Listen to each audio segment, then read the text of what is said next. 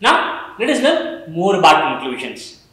Before we learn more about conclusions, if you notice here, the first and the second argument, we kind of written down the arguments, right? But we did not write the sentences down. Instead, we created a diagram, right? So the process of diagramming is very important in critical reasoning.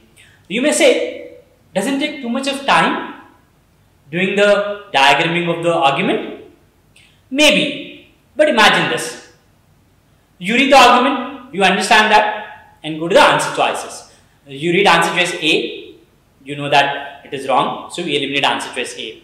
Now, you go to answer choice B, you read answer choice B, you know that it is wrong as well, so you eliminate it, right? Then, by the time you go down to answer choice C, you kind of forgotten what is there in the argument, right? So, what do? You go back and forth between the argument and the answer choices, spending a lot of time and energy, right? So, isn't this a waste of time and energy? Right. Instead, we create a diagram. Once we diagram the argument, we do not go back to the argument at all, right? Great. Now, let us understand the process of diagramming. Put the heading as diagramming. Okay? First step, read the first sentence and diagram the first sentence. Second step, read the second sentence and diagram the second sentence. Third step, read the third sentence and diagram the third sentence. So why am I saying read the first sentence, diagram, read the second sentence and diagram? Why can't I say read the argument and then diagram it? Because I don't want you to do that. What happens is, when you read the entire argument and then start diagramming, you kind of forget what is there in the beginning of the argument, right? Therefore, we don't want to do that. Write a note. Do not read the entire argument and then diagram it. Okay? Wonderful. Now, step 4. Step 4 is label every sentence either P or C. So, what is P or C? Premise and conclusion. Right. Premise and conclusion. Right. So, these are the steps in diagramming. Now, let us learn more about conclusion. Simultaneously, understand how to implement the process of diagramming. Alright? Great. Now, let us learn more about conclusion.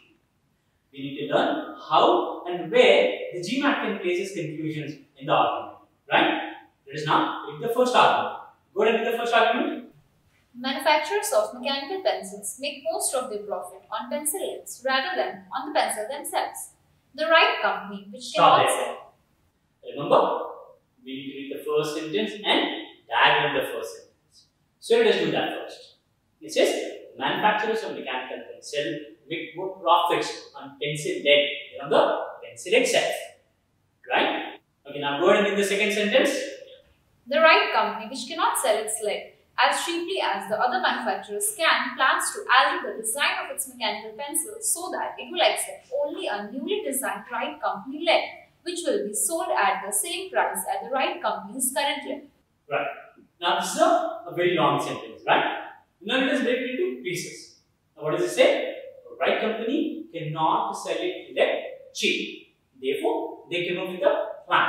What is the plan? Plan is to alter the design of the pencil so that the newly designed pencil will take only WC lead. Then they can sell this lead at the current price. Right? Alright. Tell me, where is the conclusion here? Manufacturers make more profit on pencil heads rather than on pencil themselves. No, that's not the conclusion. Go ahead and read the question first. Which of the following, if true, most strongly supports the right company's projection that its plan will lead to an increase in its sales of the pencil leads? So the author of this particular argument wanted to strengthen the point that the plan will help increase the sales of pencil lead. Right? So that point becomes a conclusion. Conclusion is not what you think and I think. Conclusion is what author wanted us to strengthen or weaken. That point becomes a conclusion. In this case, author wanted to strengthen the fact that the plan will help increase the sales of pencil lead. Right? And whatever is there in the argument is nothing but premises. So this is a typical example where the conclusion is in the question and not in the argument. Let us now go to the second argument. Go ahead and read the second argument now. Passengers must exit aeroplanes swiftly after accidents, since gases released following accidents are toxic to humans and often explode soon after being released. Alright, what does it say? It says passengers must exit the airplane soon after the accident. Why? Because it releases toxic gases and explode. Right? Now go to the second sentence.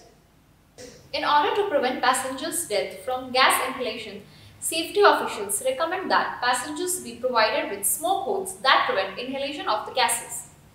Right. So safety officials recommend that passengers must be provided with smoke holes so as to prevent inhalation and thereby prevent death. So according to safety officials, the statement can become the conclusion. Right. So the safety officials are trying to convince us that passengers must be provided with smoke holes so as to prevent inhalation and thereby prevent death. So this statement is a conclusion according to safety officials. Now, go to read the question. Let's see what is there in the question. Which of the following, if true, constitutes the strongest reason not to require the implementation of the safety officials' recommendation? Right. So the author of this particular argument wanted us to strengthen the point that the safety officials' recommendation is not required to implement. So that point becomes a conclusion. Remember, we discussed whatever author wanted us to strengthen or weaken, that point becomes a conclusion. Here, in this case, author wanted us to strengthen that the safety official's recommendation is not required to implement. Right? So this point becomes a conclusion. This is a typical example of two conclusions. One in the question, which is called as an external conclusion, and one in the argument, which is called as an internal conclusion. So whenever there are two conclusions, internal conclusion and the external conclusion, the main conclusion is always the external conclusion, the one in the question. Is that clear? Yes.